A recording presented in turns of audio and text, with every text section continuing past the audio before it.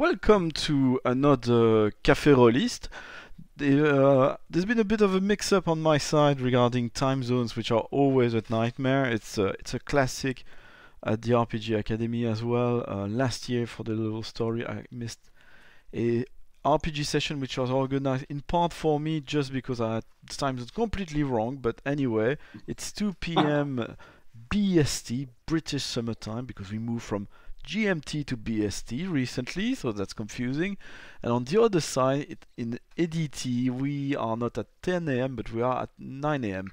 And yeah, I'm joined by two charming individuals. Could you introduce yourself, maybe starting with Logan? Yeah, I'm Logan with Storm Giant Games. Is that what level of introduction do we want? My name's Remy. You can raise the bar if you want. You know, Logan. Oh, can yeah, very okay, low yeah. for you. My name's Remy. Also, I want to say like co-founder of Storm Giant Games, but it's just me and Logan. He does a lot more of the mechanical work in a lot of the things we create. He does a lot of the item balancing, creature balancing, stuff like that, a lot of stat blocks. I do a lot more of the fluff text. Both of us do the marketing work, the graphic design, website, all of that stuff. So we kind of share everything. We don't really have roles, but I'm Remy, and we're both in Ohio. So you're close to the RPG Academy and Academic Online in Dayton, I guess. If my geography is we're about correct. 45 minutes or so from Dayton. Have you ever been to Acadecon? No. You should. You should go there, get a sponsor table and everything. I'll get you in touch with Michael from the faculty who created the show, which was it's a bit more than a show now. There are several shows, but it's a very good a bunch of good folks, and I've heard that the convention was very, very nice, and I believe they would be interested in the kind of projects you do at Storm Giant Games. Could you tell us a bit what these are? Yeah, Logan, do you want to? No, go ahead. All right. Don't fight. I just want to. I talk a lot. I want to make sure that I'm not like trampling people. So far, we started relatively recently, and so far we've been running only social media, where we had been putting out loot tables for different enemies. We had been putting out campaign hooks or adventure hooks for Dungeons and Dragons, also as well as tips for DMs and players. And we've been putting all those out as little graphics on our site and offering to them in a nice downloadable way for patrons. But recently, what was it? March 12th? Was that when The Looking Glass came out? We released our first publication. That's a PDF only right now, but it's a little bit more than 50 pages, and it's an introduction to a new campaign setting. There's an adventure in it, a bunch of new monsters and items, some spells in there, and additionally we have some t-shirt designs that we've done, but we plan primarily to at the moment, although we have a lot of ideas and a lot of things that we're working on, to continue with The Looking Glass as a monthly issues, kind of akin to some of the pulp novellas or pulp comics, where the setting and the adventures kind of build upon each other on a monthly basis. The first issue's out, and that's going to be the biggest one probably, but we tend to continue to push ourselves and make stuff way longer than we want it to be. That's our primary product really right now is The Looking Glass and the subsequent adventures that we're working on for afterwards. Most of our activity is on our Instagram for our free tables and ideas that we post on there. Yeah, I didn't realize when you contacted me about Crowd Control that you were the guys behind the I Loot the Bodies, because I've seen those tables coming in and out on different social media. They're really cool sort of things. Are they available pre-printed in a format or as card decks or things like that? No, we have them on our Patreon as downloadable PDFs where you can get them all at once. We've had some discussion about maybe doing them as a printed, maybe in a publication or as cards, but we were kind of waiting until we had a little bit more of them done to warrant something like that before we kind of went there, really. Cool. Also, I'm by trade a user interface designer, and Logan does a lot of digital marketing in his work too. And so designing for print is like it's like a whole different ball game. And we'd have to reformat some stuff, get some other things ready. But we hope next summer, maybe when everyone's healthy and meeting each other in person again, we hope to be out at some cons and have some physical items. But right now, everything we've got is digital, which is suiting for the times when everyone's stuck at home. You know what I mean? It's all right for right now to have all digital. And that was the reason you contacted me in the first place. So you have Crowd Control coming. Sadly, well, thankfully for people who don't know what to do this weekend and who don't speak French, it's this weekend. I'm saying sadly because I'm already committed to a French online convention, CyberConf. There's another convention called Virtual HorrorCon, which is also taking place this weekend. And then there's you. So what is Crowd Control Expo? And you need to pitch it very hard here. So because we had the people from Virtual HorrorCon a couple days ago. Well, I'll let Logan start it off. It's like it started out as Logan's baby, and I want to hear him tell it. Yeah, so we originally were kind of when all this quarantine stuff started happening, we moved our personal, like our home game, over to digital, and we were playing on Zoom, and we were kind of adapting to everything, and it worked well for us, but we didn't realize until a couple weeks in how much a lot of the rest of the community was affected by this. When we saw a lot of people who typically play at home who maybe didn't know how to use Zoom, and they were frustrated because they weren't able to play. And we saw a lot of businesses who were kind of struggling because at the time, people are buying less things right now as far as RPG accessories, any, dice, modules, t-shirts, stuff like that is just, it's been affected a little bit. So we've seen a lot of the businesses and the community kind of struggling with that. So we were kind of, wondering if we could create a way where we could get everyone together.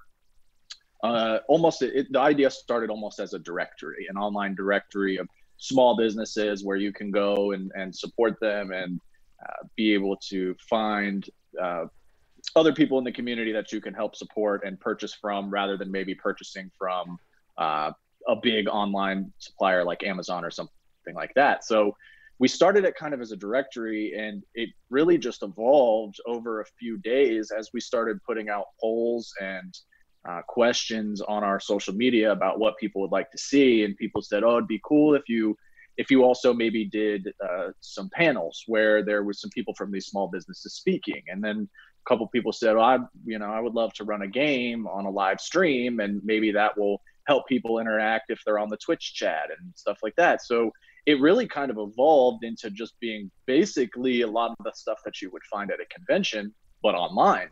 And we just kind of took that concept and ran with it. And we're really happy with how much it's kind of gotten some traction and how many people have been interested.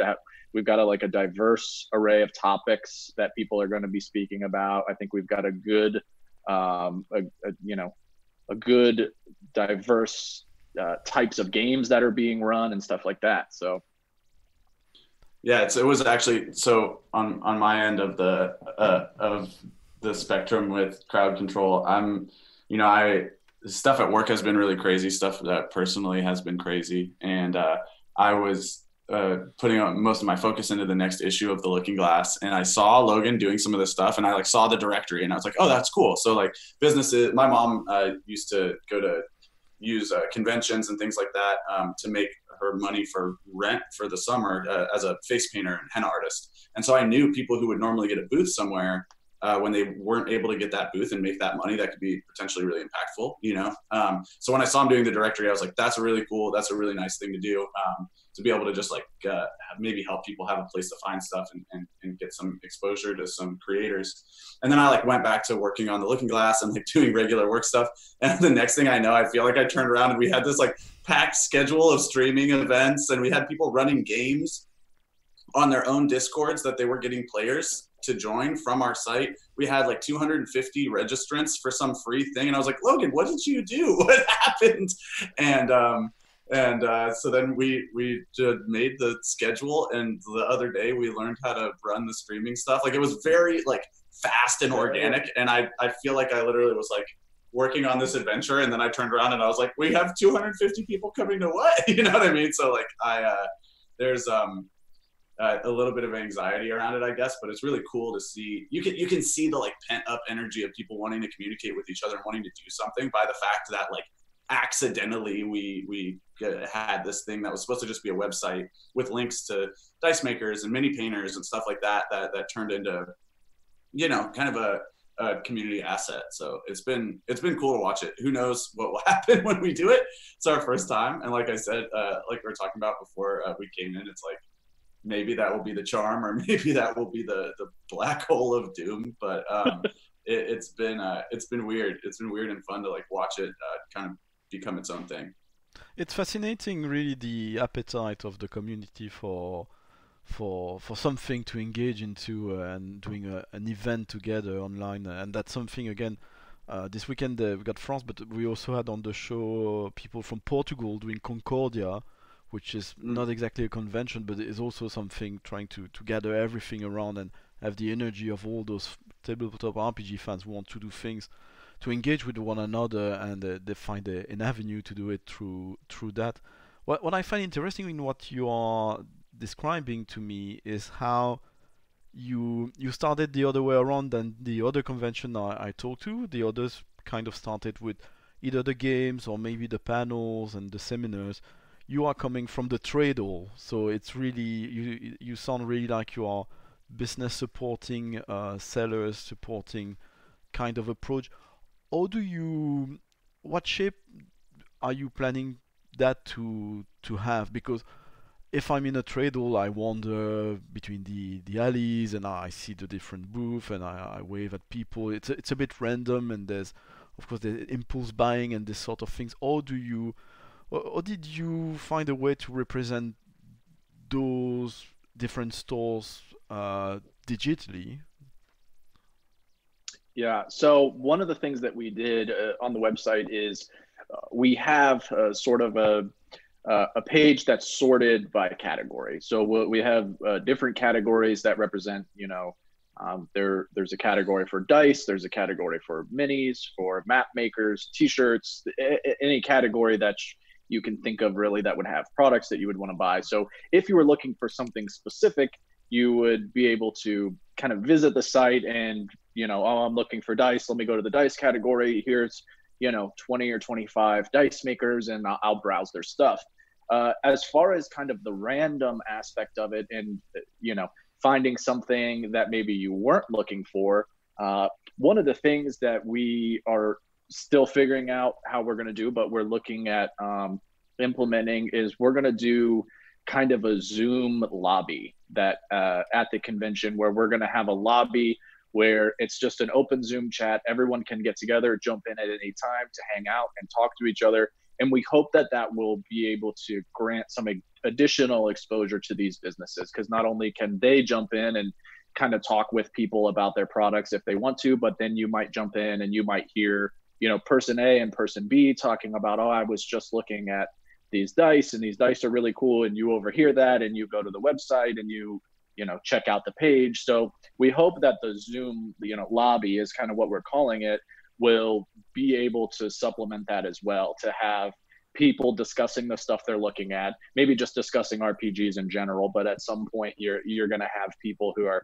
talking about the products and local businesses and these businesses who want to come in and just engage with their customer base. So, you know, it'd be really cool actually that you brought up. How do you say your name? Is it Callum? Callum. That you brought up about that kind of like randomly stumbling into stuff. I wonder if we could put in a button that's just like a random randomizer, like that just like gives you a booth. Yeah. You know what I mean? It just like forwards you to their page. The I'm feeling lucky button. Yeah, Google, basically. Yeah, where it's just like, I want to just like stumble through the booths. I don't freaking know what I'm looking for. That would be kind of a cool idea that may be able to replicate that feeling a little bit. Like, I just watched a thing last night of somebody unveiling a Larry Elmore painting, and I have a signed Elmore a print in our D&D room in here, and that like I knew his art from Dragonlance books and things like that, and I was at a convention and I was like, I saw an old guy at the table signing stuff, and I was like, I wonder, I wasn't gonna go buy one of his prints, and then I saw him sitting there, and there's like that kind of that strange like visceral engagement that's really really hard to replicate, because of course like it would be pretty difficult or weird to have each person like sitting in a Zoom room at their booth that you could like stumble onto and engage with. But I think any ideas that we can find that really replicate that sense of kind of exploration that you get at a con is something that would be really cool for us to explore in the future. Of course, in the week that everything came together, you were the first one to bring up that thought. So I think that's something that we should really play with. So Well, I was curious because it's not exactly my idea, because I was mentioning the French convention and what they're doing, and I haven't been to their Discord this morning. The convention actually already started, but people were interested to could have. So either businesses could pay for one, I don't know, minor contribution, or people already contributing in other ways, like me running a seminar. We could have what they call a stand, which practically is a chat room on their Discord. So you go in their Discord, which is their main interface for the convention, and you got this list with different subcategories of closed chat room, one for each. Like if there are 5 tabletop podcasters, each will have their own little chat room, and they can be hanging out there or not, and people can show up and or get in or get out. But so I'm already curious to see how it will go. They asked me for visual material and information for them to do something in there. I haven't had a look yet because I was busy with organizing the seminar. But on top of that, on top of this idea that people can jump in and out of different chat room and see if someone is there, and you got this kind of experience like in the way you're describing. Last November I was in Dragonmeet, and at some point I wanted to interview some people from Chaosium, and I found them on a middle floor, and then at the table there was a guy signing books. I was not paying much attention. My interest was interviewing someone I knew, Linardi, and then I realized it was a rather famous novelist there informally signing up stuff because he happened to be in that thing. So yeah, it will be interesting to see all those different conventions, including your own, coming up with ideas and new ways of engaging online. Because until now we had Acadec Online, for instance, for Acadecon, but we've been struggling to draw people in that experience, and it's been mostly limited to running games and having people join games. So it will be interesting how people can engage with one another and see if we end up with a online Gen Con. I mean, it might be Crowd Control, I hope so. Which would be like, the really popular one, which sort of have this critical mass of things going on, or for maybe for a local area or something wider. But it's interesting to see how now people who did not engage that much, there were sort of two bubbles in the Venn diagram: people who do online stuff and people who don't, and they're sort of slowly overlapping because of the situation. It's pushing people to try to engage online. One question. It is really interesting. Go ahead. Sorry, I was just thinking about that same thing, because we're really about playing in person and sitting here at this table and playing, and just our experience with before when other people wanted to like stream in with us or something, or someone was out of town, we'd be like, I don't really know. No, if you're not here, you're not here. You know what I mean? And now that we've been doing this, it's been even just with our home game, it's been really interesting to see how much we've taken to it and how much we've learned from it and will take with us into the future, even after after things have settled down, that it's like kind of become a part of the way that we interact with D&D. So it will be interesting to see the way that the community, like as a whole, changes from that central point in the Venn diagram. Like the people who were all physical in person, how much of the digital they keep with them afterwards is something to think about. What was I about to say? Yeah, that's a question I Gotcha. asked everybody. It's sort of what you were trying already starting to answer, but do you see long-term impact of what is going on at the moment for the community, and what this impact could be like? Yeah, I do. I mean, I don't really know the answer to what that is. I Well, I don't know don't what think it anyone looks knows, like, but it's but fun to yeah, speculate. I think a lot of inventions and innovations are born out of necessity, and I think we as a whole, and this isn't unique to the tabletop community. I think a lot of different industries right now are just kind of figuring things out as we go. There's a lot of people that are learning how to do the Zoom thing. There's a lot of people who are trying to figure out how to do the Roll20 thing in Discord. And I think a lot of this stuff is kind of for a lot of people, they're starting to get an understanding as they go, and a lot of new ideas are coming up. A digital convention before a month ago is not something I would have ever even dreamed of. And if it wasn't kind of born out of the necessity of everyone being stuck at home, I probably wouldn't have even been interested in it. Because we're such, personal people, and we like the feeling of being physically together and interacting with friends. But it's been really neat to see the evolution of how not only our personal game, but everyone else that we are friends with, how their game has evolved. Not everyone's using Zoom like we are, and everyone is finding these new, unique ways, and we're all learning from each other. I mean, up until last night, we had no idea how to play music on our game. We were just playing, and we didn't know how to put music through to Zoom, and we out of necessity, we found a software called, I forget what it was called, but we found a software where we can kind of plug the music in. And it was not something I would have ever looked for otherwise, but we needed to find it. And, it was just kind of a learning experience for us. So I think a lot of those things are happening, and I don't know what's going to come from it, but I do think that people will be a lot more adaptive and be able to bring a lot more of that digital experience with them for sure.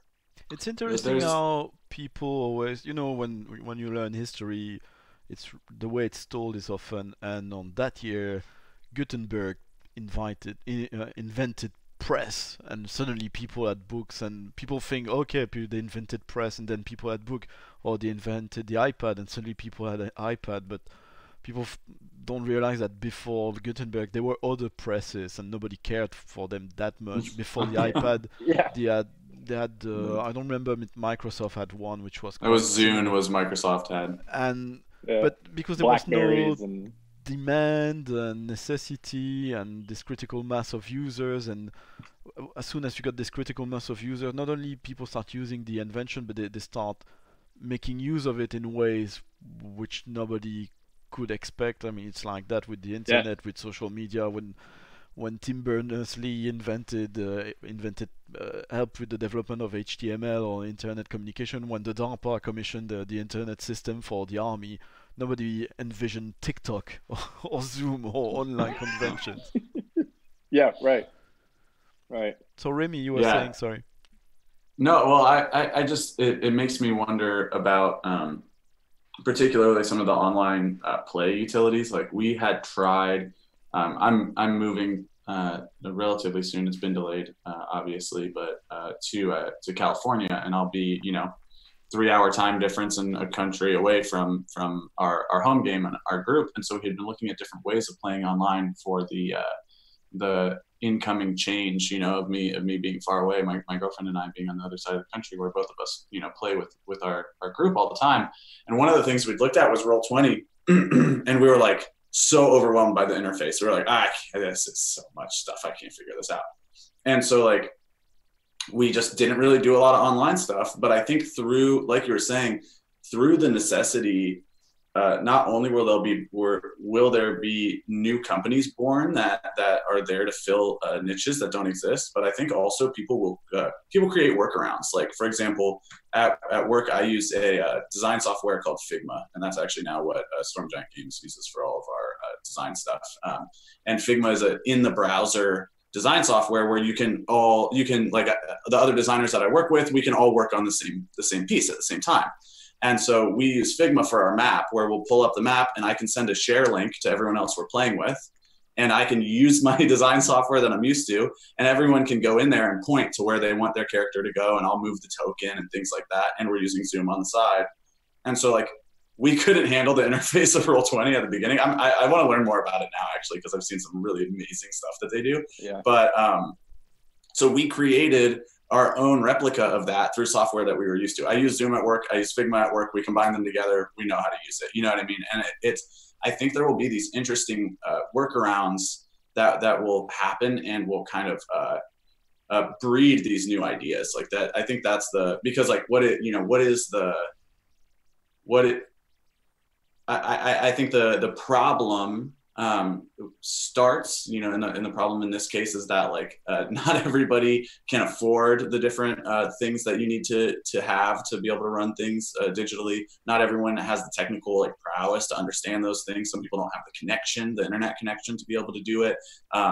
Some people get nervous being on camera. You know what I mean? There are all of these different problems that are sitting on top of the original problem of us all being stuck at home, that I think will create some really new and interesting ways of playing tabletop RPGs, and maybe even create new and interesting tabletop RPGs in and of themselves.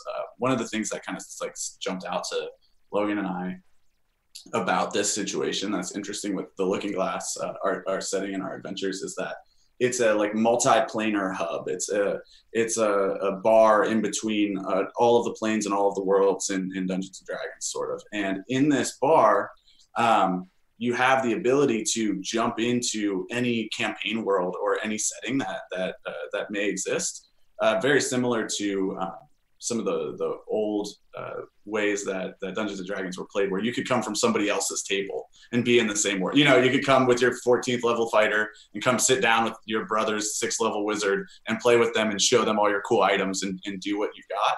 And I think like that planar hub, that hub in between worlds, like feels like playing with people online. Like we could have you come play with us now. We've never had that ability before. Like if you wanted to come and sit at our table and play our home game, we could have your character come through one of those doors with all your stuff that you've got from your game and just come and sit down with us and have a good time.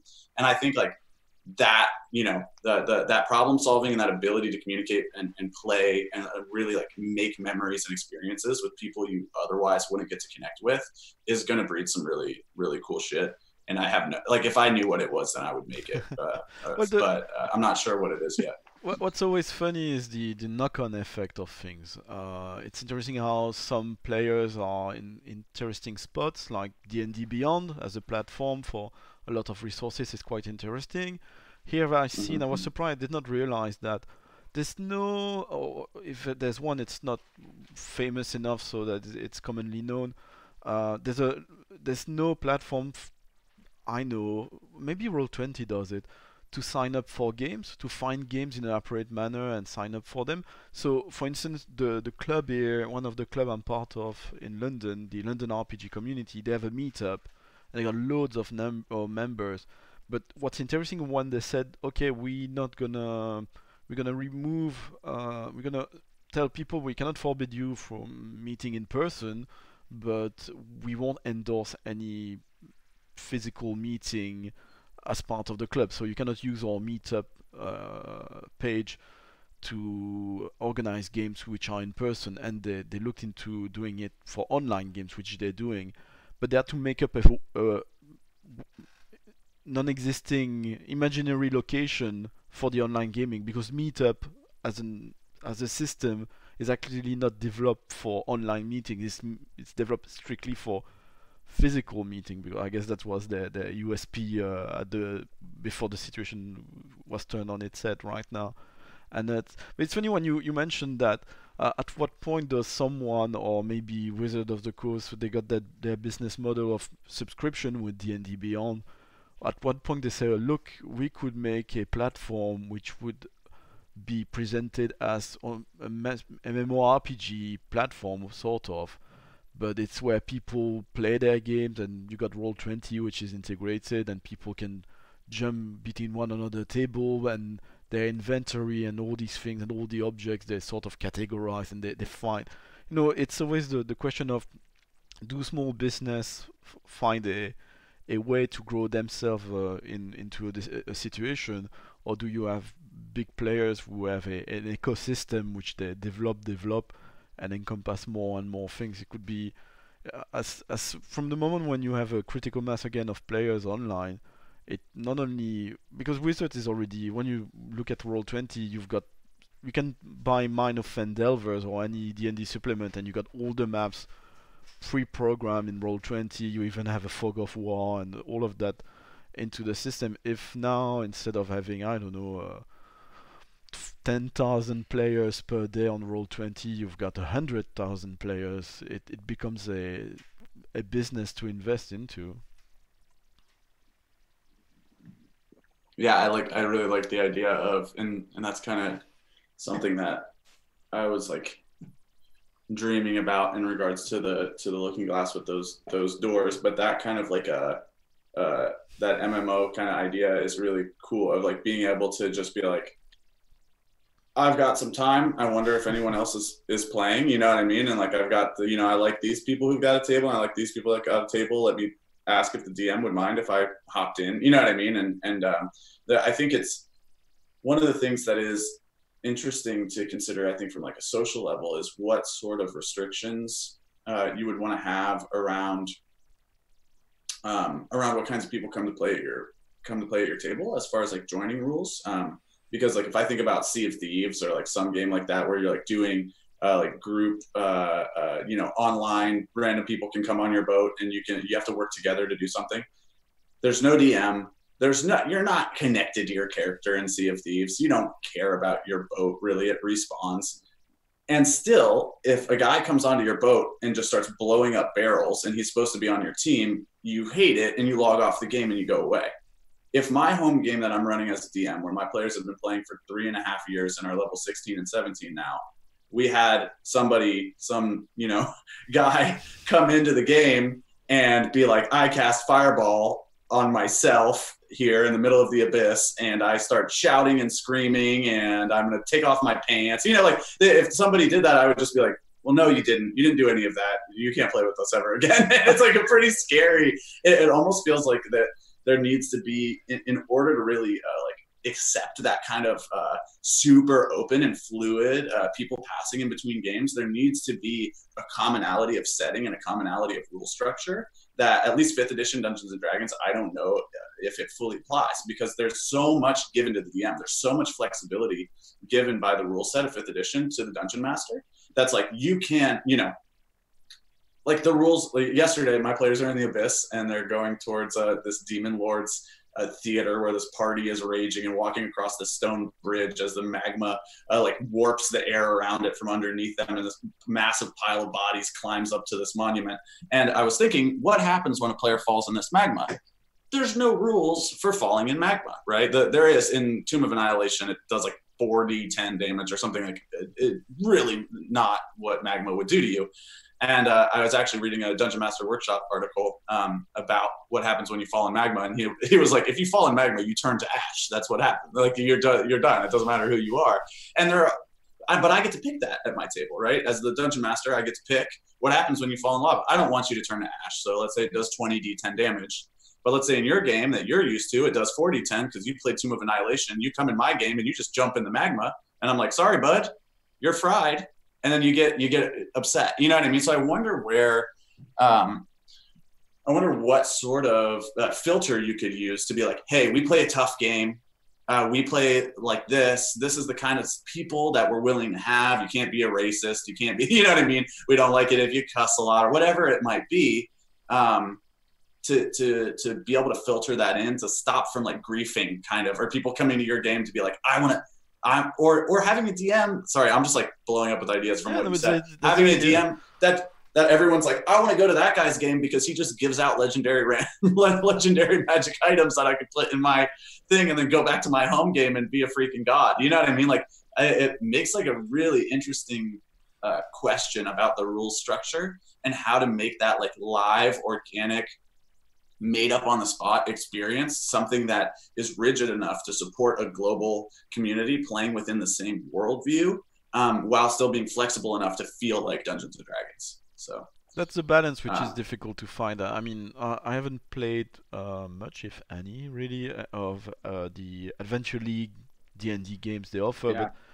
but when you either. come in the idea that you're gonna play together with a very large number of people, you start putting on red tapes here and there and developing an economy of things, and suddenly, I mean, that's the case with most multiplayer online role-playing games. You join there and you're like this big hero, but in reality you're just a rando among 3,000 people who pick the same class and the same abilities. You don't feel like you're the center of the story because you're not.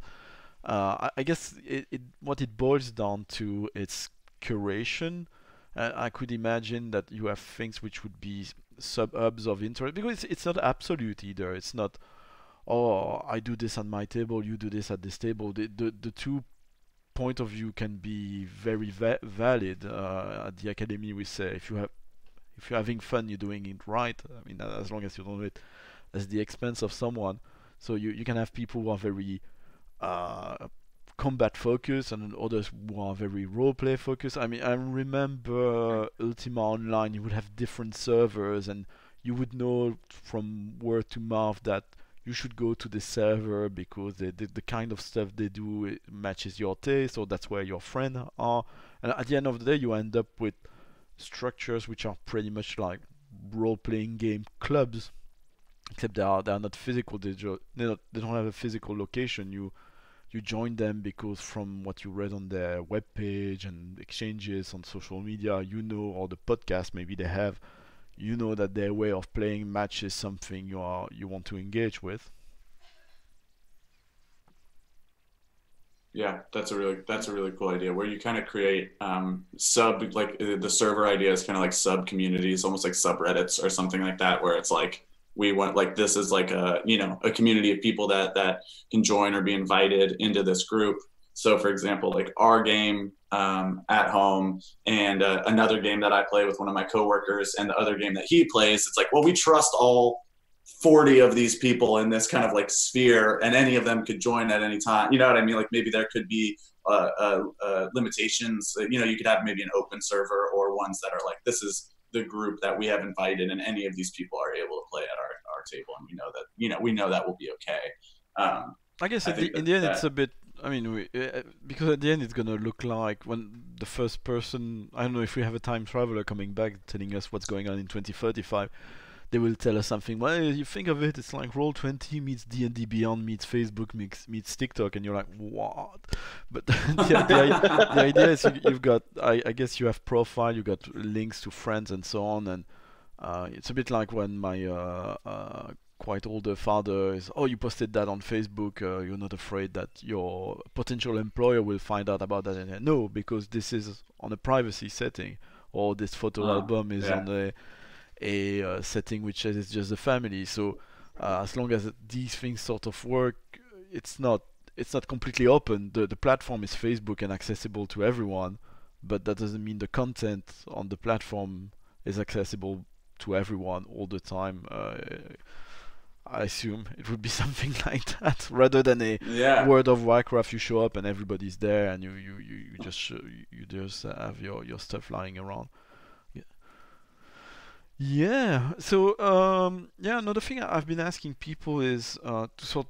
I don't know if you're comfortable discussing that. We're trying to do something. What's it? Chris from Darker Days Radio. The adjective he used was cathartic. What has been your experience in Ohio of COVID-19? Or did things happen on your side? And are you in complete lockdown? I know my understanding is that things are different from one state to another. Or do you feel about that at the moment? And again, we can skip that completely if it's something which makes you uncomfortable. No, it's all right. We actually, like, here kind of in the States, I think, at least from what I've read, our governor in Ohio was very quick to act on a lot of this stuff. Ohio, in comparison to most other states, was the first to enact some of this, business closures and the stay-at-home orders and stuff like that. And we were at the front line of a lot of this stuff, and one of the first few states to do this stuff. So me personally, I feel there's like some comfort in that, in knowing that at least for us, our officials, our elected officials, and people in the government have been kind of one step ahead. Some of the neighboring states around us, Kentucky and some states like to the south and to the east of us, aren't in lockdown as far as I know. They haven't enacted a lot of stuff. They're still not really worried about anything. So I'm not sure what the right answer is here, because it's not my job to figure that stuff out, and I just don't have the expertise. But at least personally, I feel like we've been at the front line of some of this stuff, and really, I know that it's affected a lot of our local businesses, and it's been just something that's, at least for me, that's like what we're focused on, is just supporting each other as a community here in Columbus, and just kind of trying to be as helpful as we can to our neighbors, and that's at least been my experience with it. So yeah, I was actually in a tattoo shop getting a tattoo, an older one that was just an outline shaded by a good friend of mine who's a tattooer. And while I was in there, Logan texted me and said, as of close of business tonight, all barbershops, tattoo shops, cosmetology places, nail salons, all are closed until further notice. And I told all the guys in the shop, and just saw their faces like, crap, you know what I mean? Like, what do we apply for? How do we deal with it? And they all started talking about it and trying to figure it out. And I'm very fortunate to, I already work remotely for a company in Boston. So I work on Zoom. It's supposed to start 48 minutes ago. And I do this all day, you know what I mean? I speak on Zoom all day, and so my job has been, for the most part, unaffected. There's small effects, of course, but having friends in service industries, having friends that are particularly our contractors, things like that, whose work has gone away, is it's a difficult trade-off to watch, and it's a hard thing to figure out how to support. Where it's like, your skill set is something that's strictly like a in-person type of an activity, right? Like, you can't get a long distance Zoom haircut from somebody.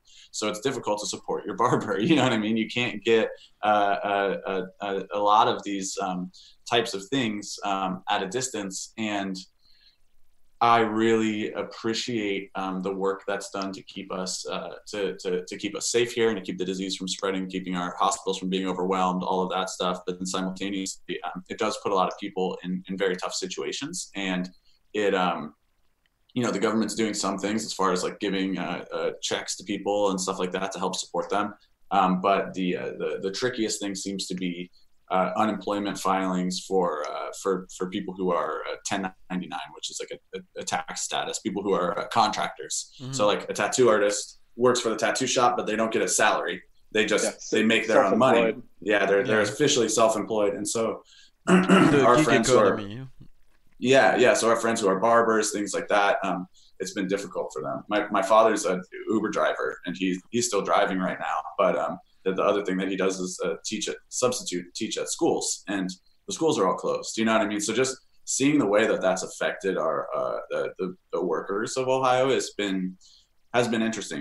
There's got to be a trade-off all the time, where it's like our safety and the hold back of the spread of the disease, or people being out of work and not being able to get the things that they need. So it will be interesting to see how they proceed to deal with the economic impact of that. But I do agree with Logan that we had some fast action, and I think it's, of course, more important that we stay alive than that we keep our jobs, but it's still really hard to see, Yeah, but sometimes keeping your job is also what staying alive. Staying alive. It's interesting how it highlighted how the financial safety of most individuals in society has an impact on the health and safety of everyone, because we here in the UK, what happened is somewhat quickly the government said that they would contribute that up to 80% of the salary of employed individuals, so that would be up to 2.5k pounds per month. But it was very quickly highlighted that this not cover the self-employed, And since the 2008, the proportion of self-employed individuals are jumped through the roof. There's so many of them, so there's been pressure now for them to be included, so as well by the same protection. But apparently it will happen, but not until their first paycheck should be in June. But then, yeah, what happens if you're a Uber driver and you got some symptoms? And it's, I mean, on one hand, sure, you're putting other people's life at risk, but if it means you won't be able to pay rent or buy food, it's it's a very, very tough call. I mean, yeah. So it's, yeah. Hopefully we'll find solution through that. But it's kind of weird. Yeah, my wife, she's got an employer who told everyone to work from home very early on, and they're multinational. It was very impressive. So we self social distance quite early. I've been unemployed.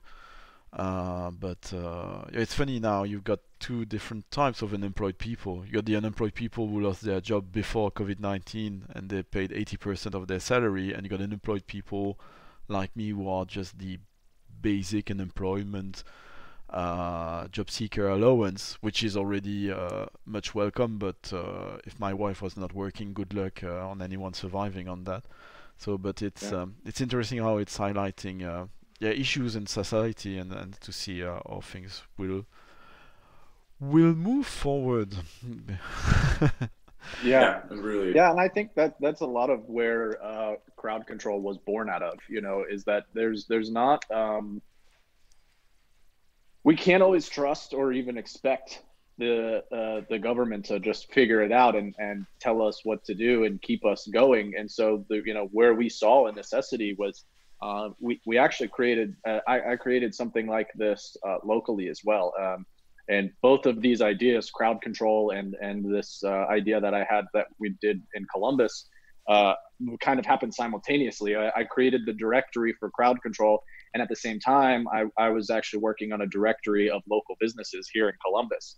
The catering companies, barbershops, food vendors, artists, all kinds of people who are out of work, and saying kind of, these people are affected by these shutdowns, but here are services that they're still offering. So this restaurant is offering takeout.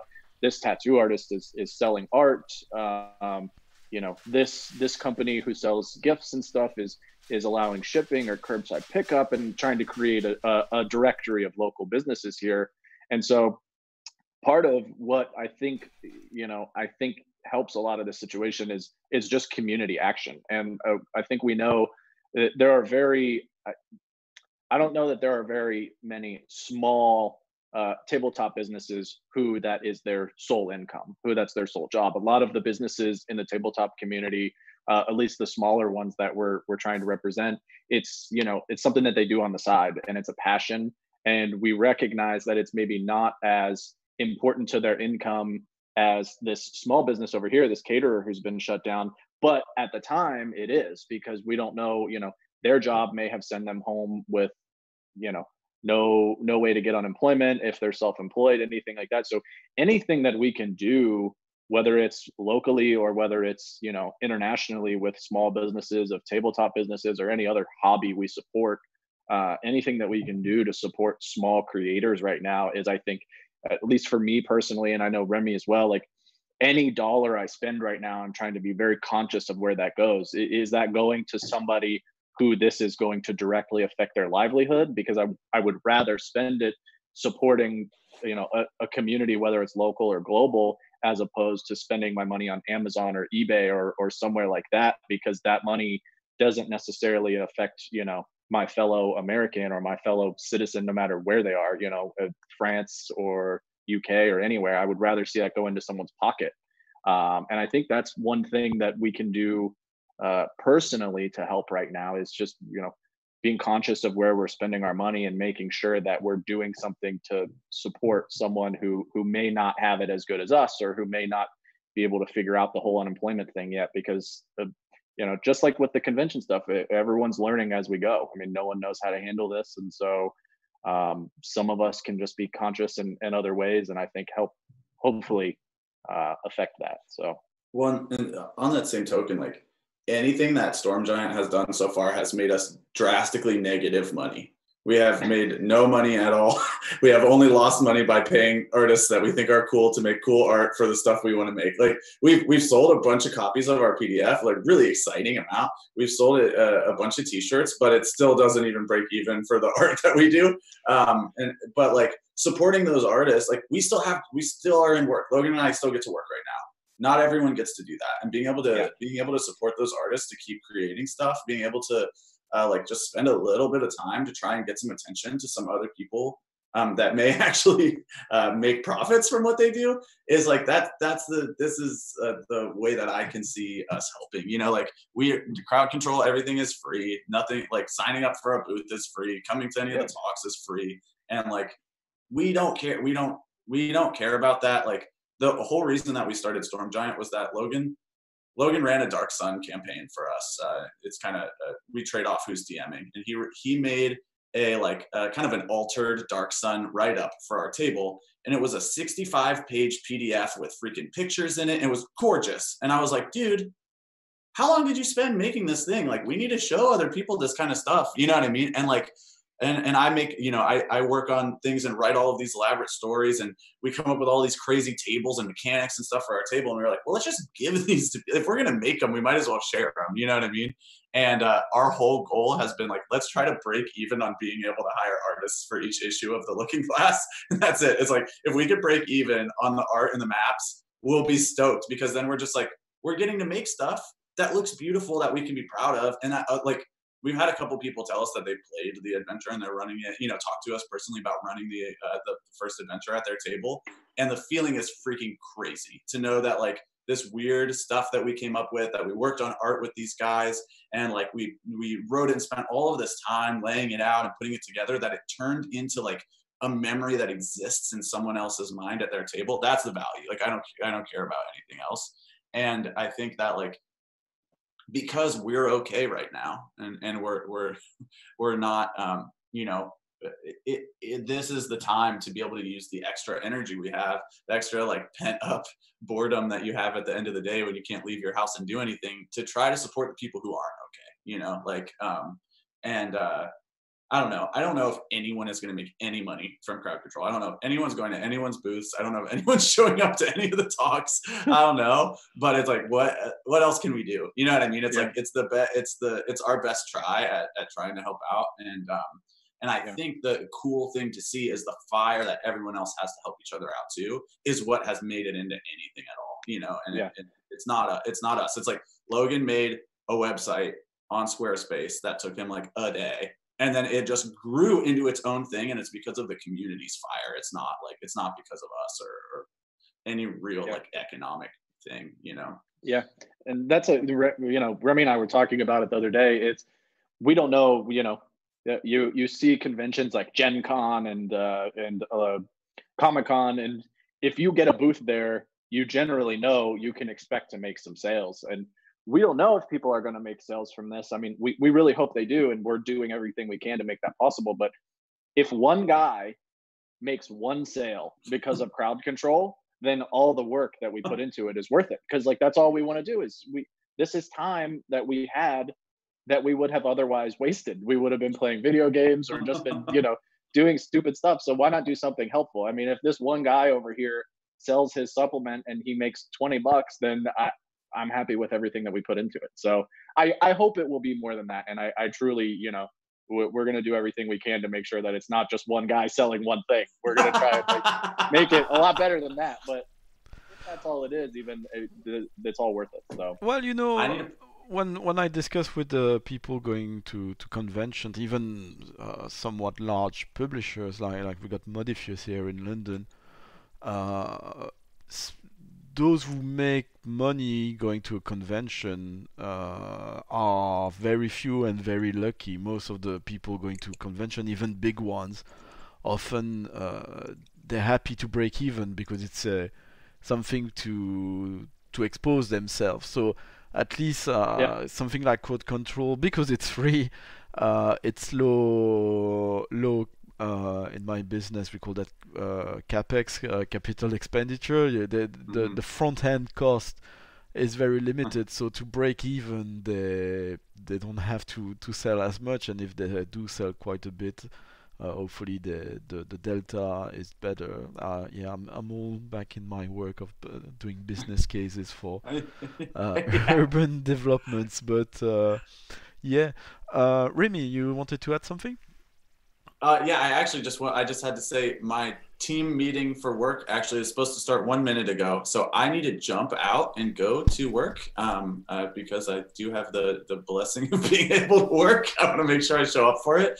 And you guys can continue talking, do whatever you want. I know we started a little late, but I just wanted to say I've had an awesome time talking to you. And if you reach out to us about anything, any questions you have, anything you might need, let us know. I will definitely try to hook you up with the RPG Academy because you're frigging neighbors. It's ridiculous. Yeah, it's ridiculous. Yeah, I want to know about Catacon. Yeah, it's the beauty of the internet, but at the same time, it's a bit ridiculous that it's me from the faculty in London, the only one not based in the US or even Ohio. To be chatting with you, but yeah, it makes me very happy to add you today. It was a pity that I could not participate more to Crowd Control itself. And yeah, so thanks Remy. I'll let you go, and we're gonna close with Logan because actually we're close to the 1 hour mark. Okay, cool. All right, bye everyone. Thank you. Oh, and my thing is all messed up now. What was I about to say? So Logan, yeah, we approach to the 1 hour mark. Do you have anything left to plug? And if not, it's gonna be goodbye to the people watching this. No, I don't think so. We do have Crowd Control coming up this weekend, so for anyone that wants to check it out, feel free. There's a place where you can sign up to play games. There's a streaming schedule on the website where you can check out some of the streams. What's the address for the website? Because I googled it and I found the Eventbrite, but not the website. Yeah, it's crowdcontrolexpo.com. Great, easy, EXPO. simple. So, yep. Amazing. So that's it? Yeah, I think so. Great. Thank you so much for joining, Logan, and Remy, who's not with us anymore. Please, people who tuned in on YouTube, and we got a few new subscribers. That's very exciting. I don't know if most of you used to be listeners of the Rolistes podcast or main show, but I do encourage you to go check us out on our website, rolistespod.com, or iTunes. Well, it's not called iTunes anymore, it's Apple Podcast. Google Podcast, Spotify. If you type The Rolistes, you will find us there. We got a lot of good content. This content here is available on Twitch for a limited time. It's available on YouTube indefinitely for free. And if you want the audio version to listen from the comfort of your daily commute, of which you might not have much at the moment, if you want the audio only, you can find it in the patrons only audio feed of our Patreon page. And anyone's support allows us to do things a bit better, to do more stuff. Like this is getting a bit more serious, so I need to work out the template here in OBS instead of doing things like some kind of barbarian. I will try to be inspired by my engineers tonight at CyberConf, who seems much more professional. Yeah, if you speak French, do tune in tonight at 9 p.m. Paris time, 8 p.m. British Summer Time for a panel about how doing podcasts and streams. Thank you again so much, Logan, from Storm Giant Games. Yeah, thank you. And see you all hopefully Monday for... I think we'll head to Russia on Monday for Dasha, who you might have heard on one of our episodes. She's from the London RPG community, but she had to head back to Russia for a little while, so we're gonna check back with her and see what she's up to. Cheers, bye!